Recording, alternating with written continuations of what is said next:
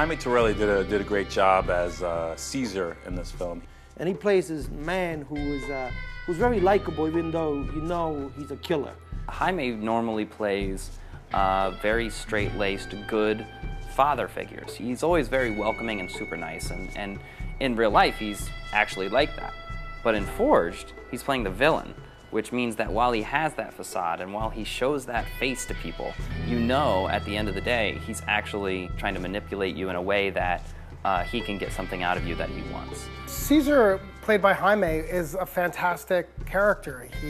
We played him against type. We had this strong, soft, gentle, fatherly figure, which Jaime is in real life. And to make him a cold, hard villain, I thought was a lot of fun, and I think that he did a fabulous job with it.